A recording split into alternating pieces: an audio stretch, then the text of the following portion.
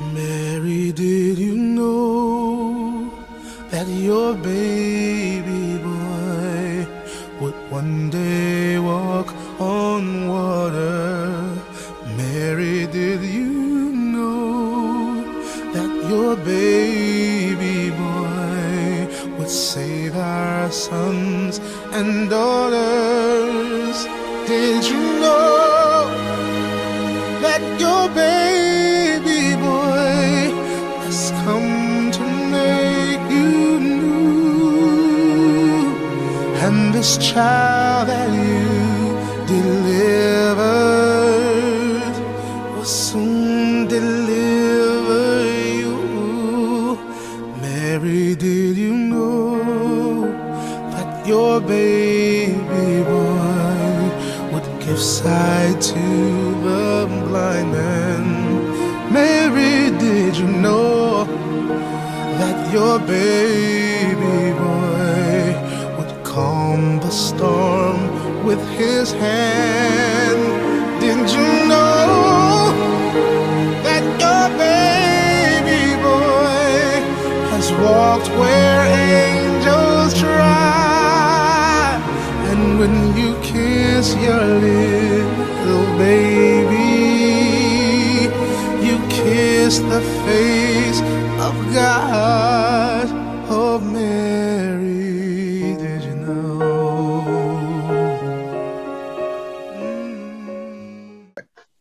Our lesson tonight will be presented by our pastor, Pastor Brown. Hear ye him. Amen. I give reverence to God and thank him for another day. Thank him for this season that we're in. We celebrate the birth of Christ, and we esteem him as being the reason for all of the celebrations that we are able to enjoy through Christ Jesus.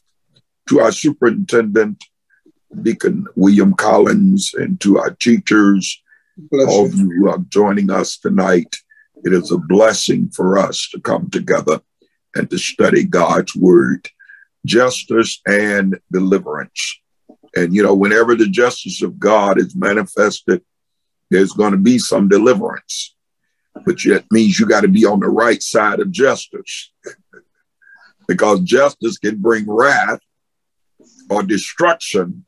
Maybe I'll use that word, destruction or deliverance. Amen. That's what the justice of God is going to bring. And it's all going to be connected to your relationship with God. We're going to look at the prophecy and the place indicated and the prophet identified. We're going to look at the portrayals, punishment for foes, power to accomplish, protection for his people, and the pursuit of his enemies. And finally, we're going to look at promises, an end of affliction and peace for his people. It's been a while since we've had a lesson out of the book of Nahum. Nahum is one of those prophets that is charged with the responsibility of encouraging the children of Israel. And his is not really a great prophecy of condemnation of Israel as much as a condemnation of their enemies, and in particular tonight, Nineveh. In this historical setting, we have to understand that it's a message of hope for Judah. Even so, only one historical event is cited in the book's 3 chapters. We know that those that trust in God should be people of hope. We believe that God is, and that he is a rewarder of them that diligently seek him. So Nahum is dealing during the time of the reign of the Assyrians, and Nineveh is one of the great nations. And even though almost 100 years prior, God had sent Nineveh this great message of prophetic preaching through Jonah.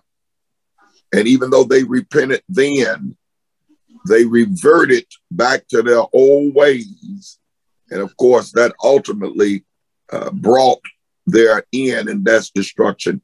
Nineveh hit its peak in power as Ashurbanipal's capital in the mid-17th century BC, just before the destruction.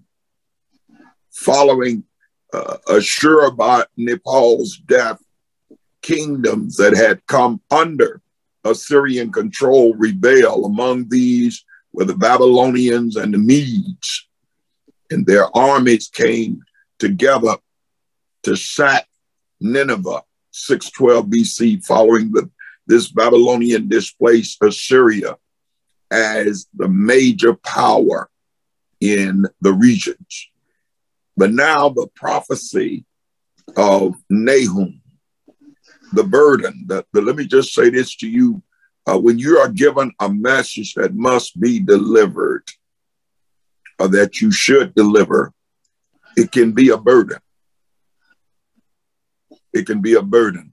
I tell people part of the things I dislike about being in management was having to terminate people. I did not care for that. I knew it was necessary. I knew it was a part of the package, but I didn't like terminating people. And when I was given directives of terminating somebody, it became a burden to me. It became a burden until of course, I did it. I had to do it. I always share the story of when I was managing the shoe department, that I had one full-time employee and several part-time employees, and the boss came to me and said, Jimmy, we only have room in the next upcoming year for one full-time person in that department, and that's going to be you as the manager. I said, okay. He said, so you're going to have to tell this other full-time person that we're going to have to let him go. And of all season, it was the season that we're into right now. It was this holiday season, and I knew the young man had 3 kids and a young wife, and you know, he was trying to get himself together. So the boss asked me on Tuesday, after he had told me that at the meeting on Monday, he said, have you talked to his, and he called his name. I said, no, I haven't. I said, I promise you I'm going to get that done. And I couldn't bring myself to do it that Tuesday. And so he saw me Wednesday. He said, Jimmy, have you talked? No, but I'm going to get it done before the day is out. Thursday, he called me up to his office. He said, have you talked to us? I said, no, I'm going to do it. I know I told you that Tuesday, but I'm going to do it. He said, well, here's the deal. I got on the schedule room for one full-time employee. He said, and either he go or you go. It made my burden a little bit lighter. Oh, no. I went down and I told him, I said, man, I got bad news. I said all that to let you know that sometimes delivering messages and carrying out a prophecy can be a burden. Oh, yeah. Amen. It can weigh on you. And let me tell you what weighs on you even more if you don't do it. Then that accountability comes in. So prophets often began their prophecies using the word translated burden. And the same word is translated prophecy. And the prophecy that follows is often one of judgment. That is the case here. This is a weighty call. It's not a trivial matter. It's not a light matter. The city of Nineveh was located on the Tigris River, site of the present day Mosul, Iraq. Nineveh was first mentioned in the Bible when the descendants of Noah's son Ham built it. So we won't get into the Black history today. Y'all know it's hard for me to stay away from it. But you all know who Ham was the father of, don't you? Amen. I'll let y'all go and think about that. prophet identified the book of the vision of Nahum the Elkoshite. The vision, that name Elkoshite just means he was from a town called Elkosh. The vision is another way to refer to the prophecy being revealed in this book. The same Hebrew word can also be translated revelation, which emphasizes that God provided both the experience and the wisdom to understand its significance. Nahum's name means repentance or compassion. Amen. He is the only person in the Old Testament with that name. And it's not the Nahum named in Jesus' genealogy. Nahum did not provide the names of his ancestors, only that he was from the town of Elkosh. 4 places carried that name. 2 in Galilee, including the town called Capernaum, which means, by definition, town or village of Nahum. Capernaum. And 1 near Jerusalem. Jonah and Nahum are the 2 Old Testament prophets whose prophecies focus on the coming judgment on Nineveh. Nahum's prophecy differs from Jonah's in 2 key ways. Nahum was told to preach to Judah about Nineveh, not in Nineveh itself, but among the people of Judah. And Nahum's prophecy was fulfilled. Jonah's was unfulfilled because God chose mercy over judgment when the people repented. So Jonah preached to Nineveh about Judah, and Nahum preached to Judah about Nineveh. And God said, I'm going to deal with it. Zephaniah, a contemporary of Nahum, also named Nineveh in the context of judgment coming to all of Assyria. Verse 2 said, God is jealous. God is jealous, and the Lord revengeth. The Lord revengeth and is furious. The Lord will take vengeance on his adversaries, and he reserves wrath for his enemies. Should this verse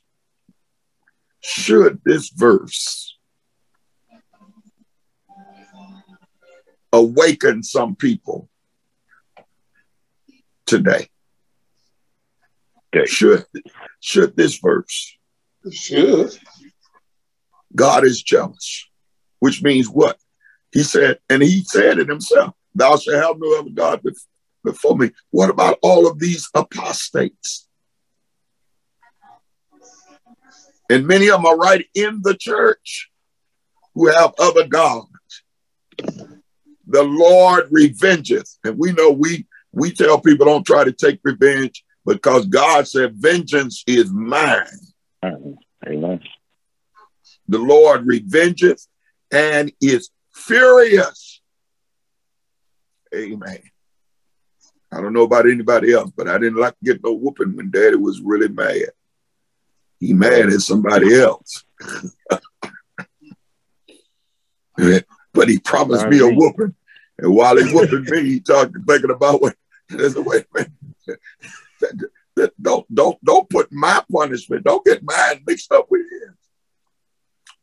But God can be furious. The Lord will take vengeance on his adversaries. And let me say this to you all, you faithful believers, you faithful saints, you dedicated workers for the Lord. Don't get it twisted. God sees everything that is being done against his people against his work and against his word. He sees everything.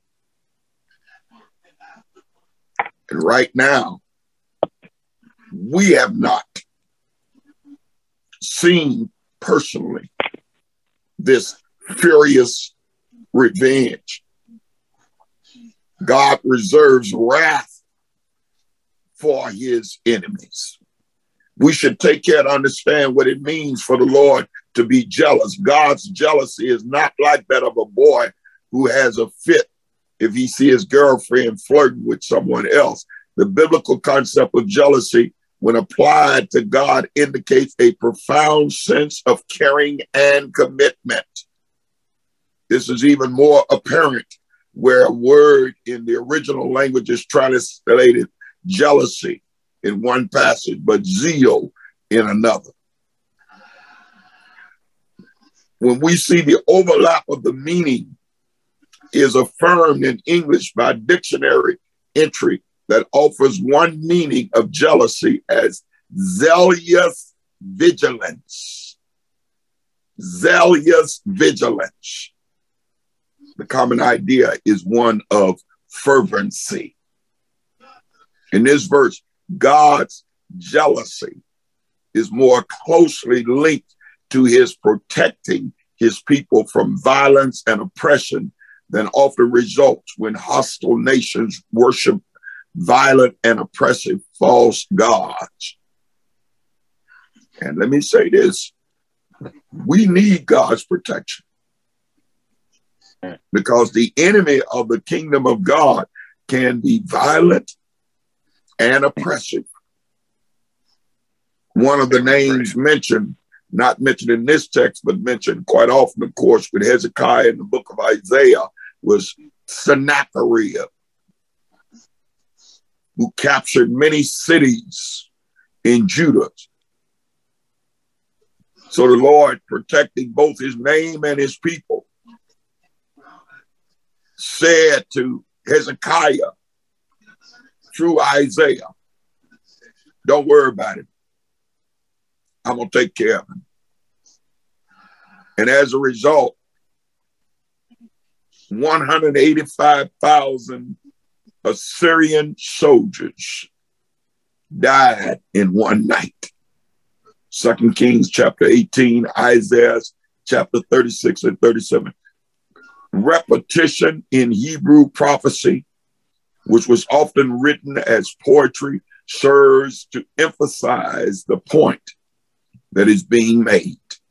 So God's furious, God is wrathful, becomes more frightening and immediate through Nahum's insistence that God will act out of his righteous rage. And I just believe that we setting ourselves up as a nation to see the righteous rage of God. For we are a nation that has the audacity to call ourselves a nation of God-fearing and God-loving people. The audacity to write on our money, in God we trust, when really we trust in the money, not in God. The wrath.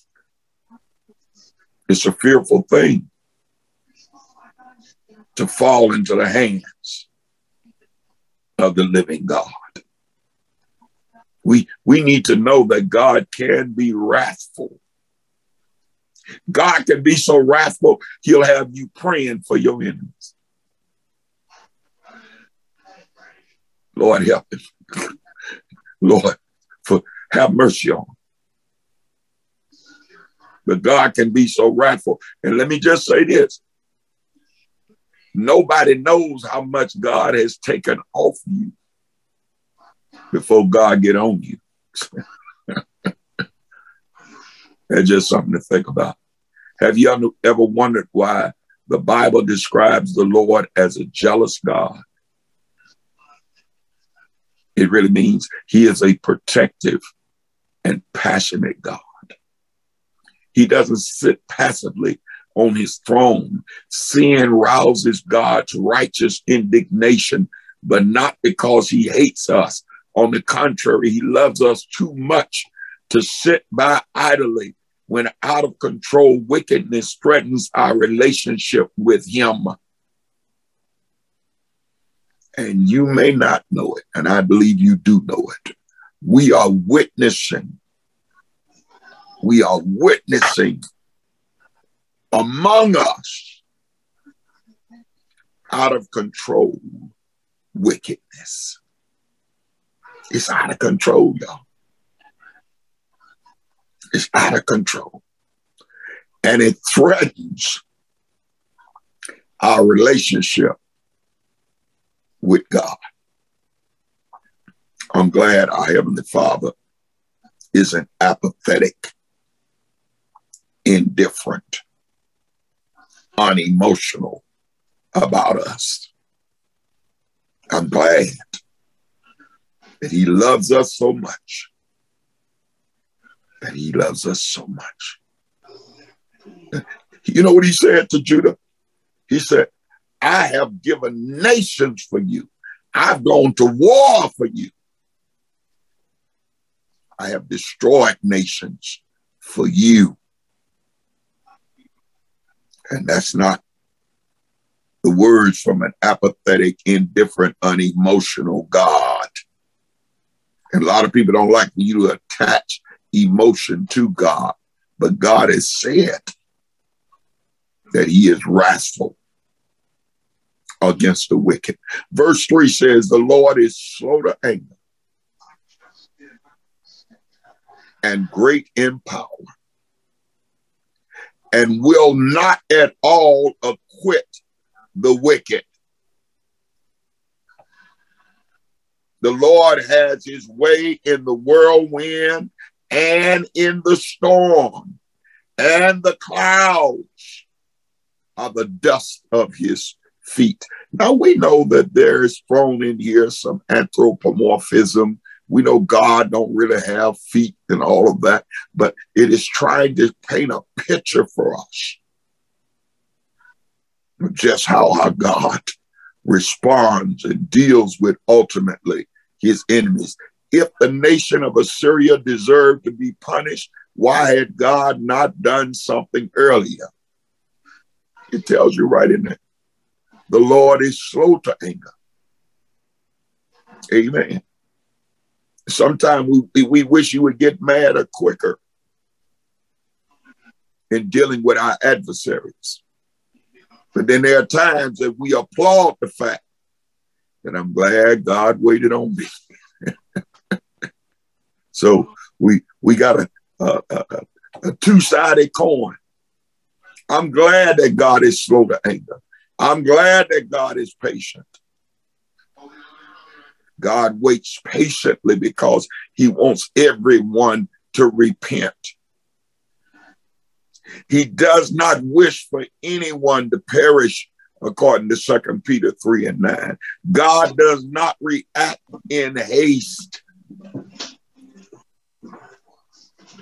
God's patience does have its limits. And when his patience ends, he still has the power to hold the wicked accountable.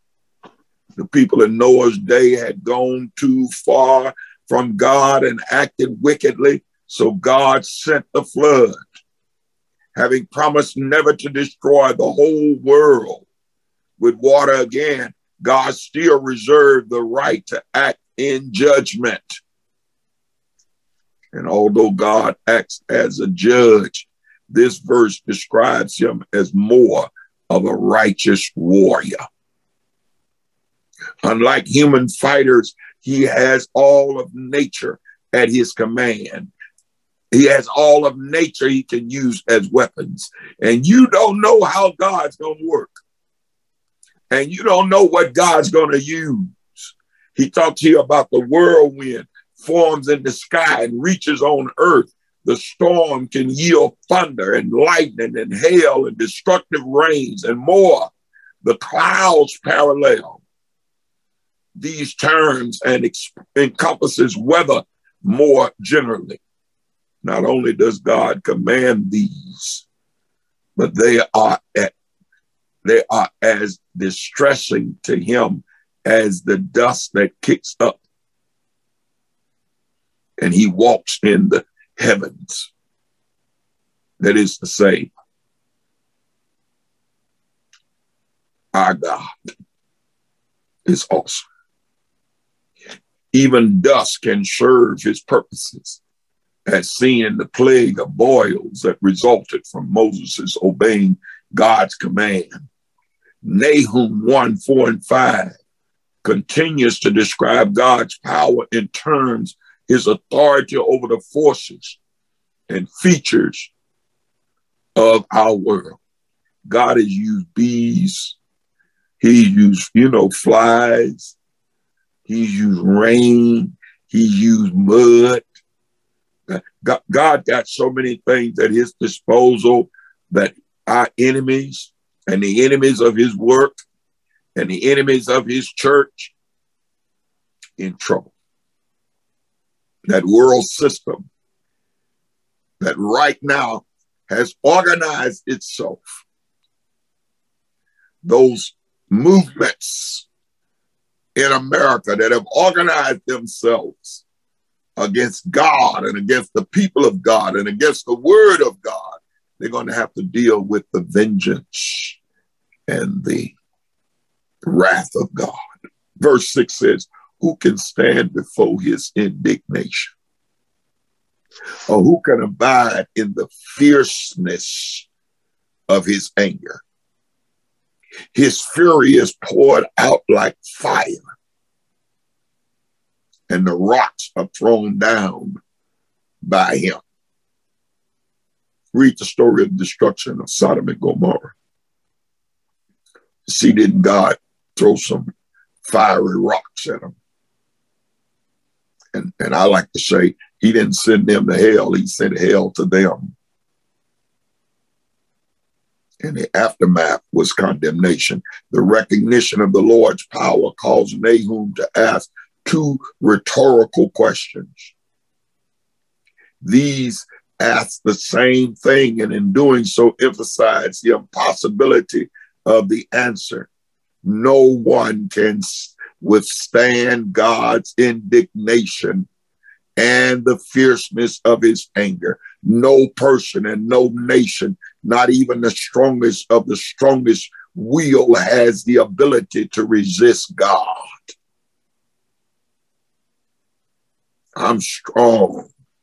I can stand against anything, anybody, and any God. If you only knew. God's fury, writer says, is like a volcano. Lava, like fire, is poured out. The eruption sends rocks into the air. Nothing in the path of the volcano or the Lord in his righteous anger can survive. And I'm a Star Trek fan. I'm a Trekkie. And as the board says, resistance is futile. You can't resist and win, because the unlimited power of God is going to conquer every time. Protection for his people. Verse 7 says, the Lord is good. Now, we just got through hearing Nahum talk about how vengeance and how furious and how God, but then the same God, the Lord is good, a stronghold in the day of trouble. And he knoweth them that trust in him. All of God's many attributes are tempered ready by the fact that he is good. He creates good things. He gives good gifts. Those who trust him experience his goodness in protection from harm. The phrase he knoweth them anticipates Jesus' self-disclosure that he is the good shepherd who knows his sheep. And guess what else he said? And my sheep know my voice. On the Lord as a stronghold. We look at Psalms 31 and 2. Our God is an awesome God. Verse 8 says, but with an overrunning flood, he will make an utter end of the place thereof, and darkness shall pursue his enemies. Nahum often used poetic imagery to describe the destruction of Nineveh, but two factors here were literally fulfilled. The Tigris River ran along the western side of Nineveh, and a tributary from the east joined it there. A severe flooding in both rivers at once would be too much for the foundation of the mighty city. During the Babylonian siege of Nineveh, a great flood occurred that damaged the walls of the city that helped to bring about the end of the great city. And that's Nahum chapter 2, verses 6 and 8. After that, the figurative flood of Babylon and the Medes took the city. Many ancient cities suffered capture and destruction, and new cities were built on top of the ruins, but Nineveh was never rebuilt. Figuratively, darkness also overwhelmed Nineveh. There's no indication that God used the same darkness in Nineveh that he chose in Egypt. Rather, the fate of the city was similar to what was believed of a dead person existing in some dark place, never to be offered opportunity to enter God's presence. Woo! Still, darkness playing a part in releasing God's people from oppression is poignant. Verse 12a, thus saith the Lord, though they be quiet and likewise many, yet thus shall they be cut down when he shall pass through. Thus saith the Lord is a phrase used hundreds of times in the Old Testament to introduce a prophecy given by Nineveh would happen as surely as if it had already happened. The prophecy was entirely trustworthy. Why? Because thus saith the Lord. Though they be quiet, speaks to serenity as a result of political alliance and national strength. But in this case, the Ninevites might combine with their numerical superiority to create a false sense of security. Let me say this, when God comes after an individual or a nation or a city, or a movement that is against God, there's nothing that anybody can do to stop it. Let me tell you, a couple of weeks ago, when tornadoes were dancing across the Midwest, they really don't know how many. Somebody had estimated 25 across all of the Midwest. And in this one town where the whole town was three-quarter destroyed, they said, and one of the rescue people said this, he said, I've never seen anything like it. He said, we walk up to a house and the house was beautiful on the front. He said, we go round back, and it was as if you were on a stage setting out in Hollywood. There was nothing back there. He said, and then a whole row of houses would be destroyed. And in the middle of that row, one house would be standing with no damage. With no damage. God is awesome. God is awesome. And a lot of times when people done things and they guilty, they get quiet and they're hoping that they be getting quiet. Don't stop God. Because he know what's going on the inside. And finally, the promise, an end of affliction. You know what Nahum is saying to them? God is sharing all this with you because he wants you to know that he's getting ready to bring you real deliverance.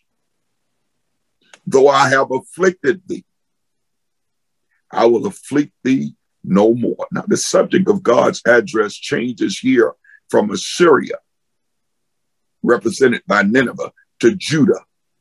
Assyria, the instrument of God's anger, had gone too far and would be stopped. The Assyrian violence and oppression would not afflict God's people forever.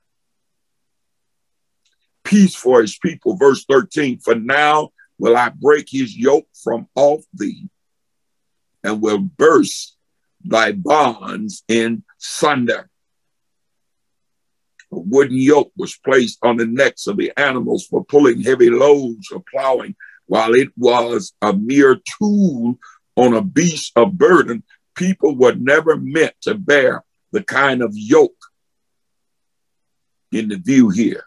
The yoke, therefore, became a symbol of oppression. Assyrian bondage on Judah would end. How would it end? Would they all of a sudden get a surge of power? Would they all of a sudden receive great army support from Egyptians and others? No. God would intervene. Let me just say this to you. Whatever you are bound by, whatever has in some ways afflicted, God can break it. God can set us free. The Lord spoke once again to Nineveh in Nahum 1:14. His declaration left no doubt as to the fate of the city and its false gods. Don't be impressed by the billions of dollars that they are spending to erect great monuments and to erect great groups and organizations. I don't care how beautiful it looks. I don't care how much they pay for it. When God gets tired of the foolishness and the ungodliness and the wickedness, remember, money means something to us. It don't mean nothing to God because he owns everything. God can destroy it. Verse 15, he said, behold, upon the mountains, the feet of him that bringeth good tidings. The opening words of this verse are similar to those of Isaiah 52:7, which itself is quoted in Romans 10:15. In Isaiah's context, the good things where the Babylonian exile would end and the people of Judah would be restored to their land. For the Apostle Paul, the words of Romans find their ultimate meaning in the march of the news regarding Jesus Christ.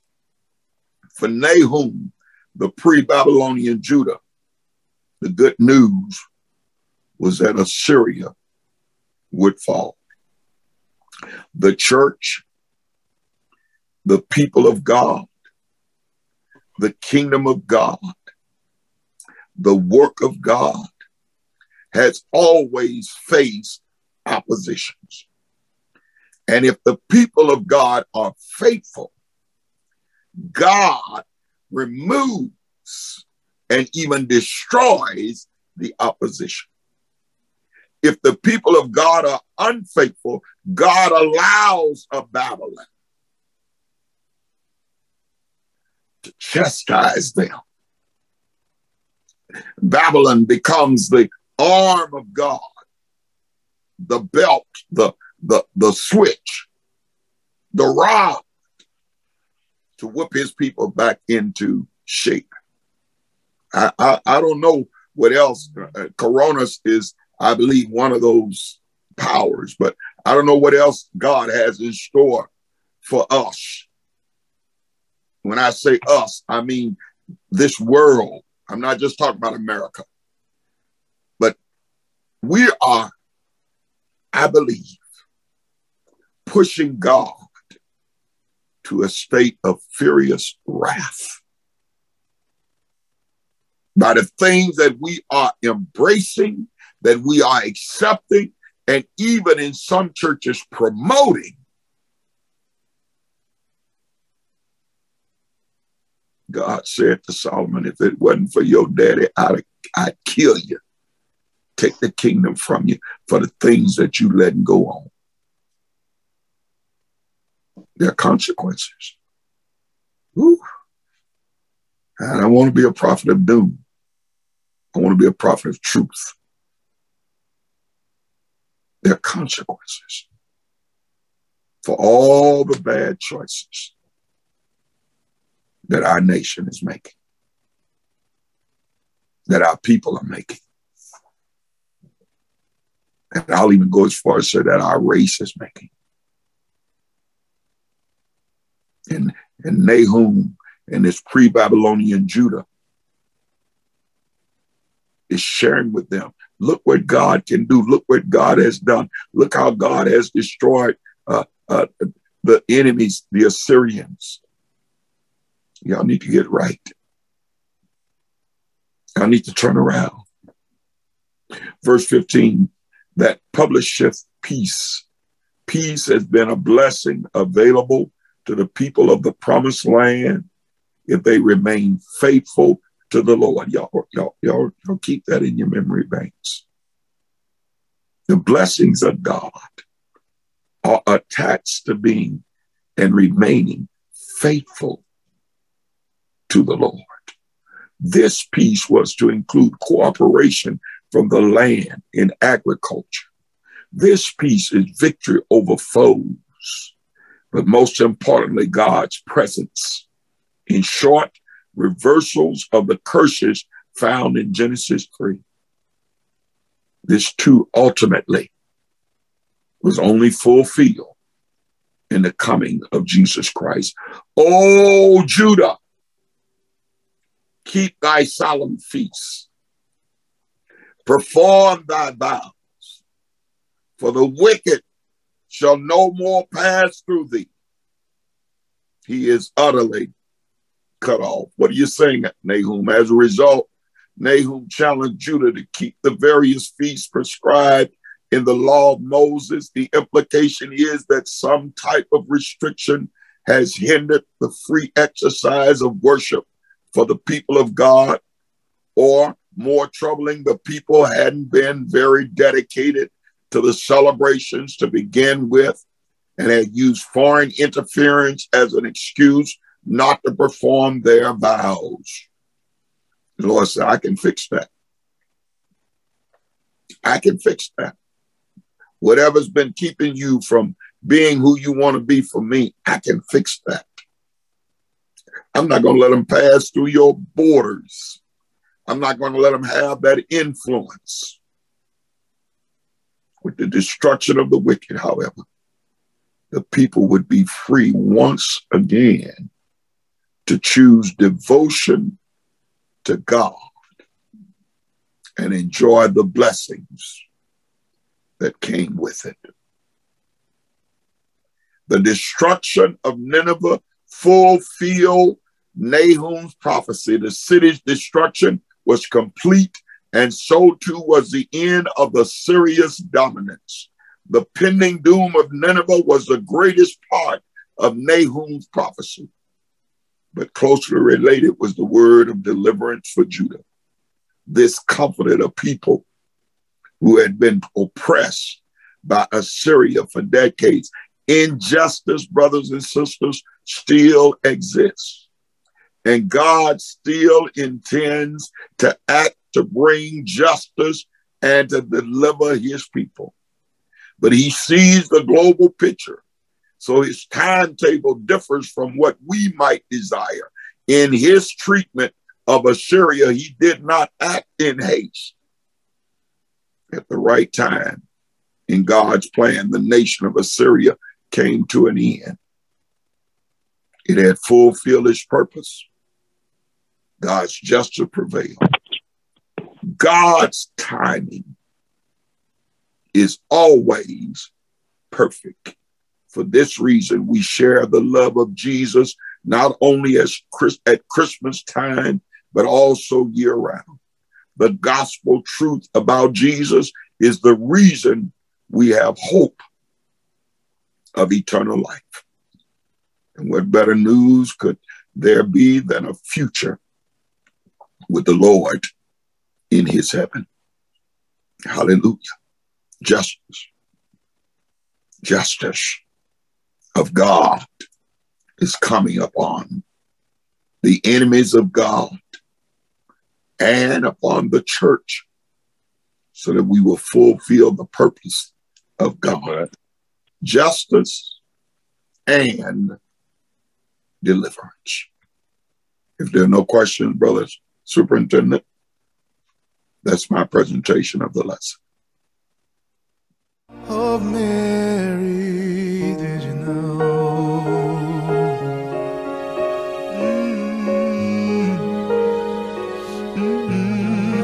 Mary, did you know?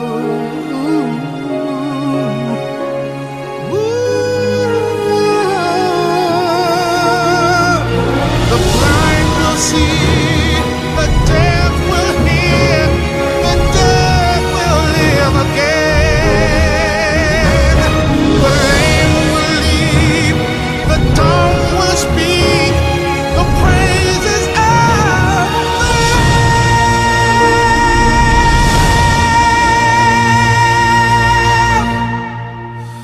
Mary, did you know that your baby boy is Lord of all creation? Mary, did you know that your baby boy would one day rule the nations? Did you know that your baby boy is heaven's perfect lamb? And the sleeping child you're holding is the great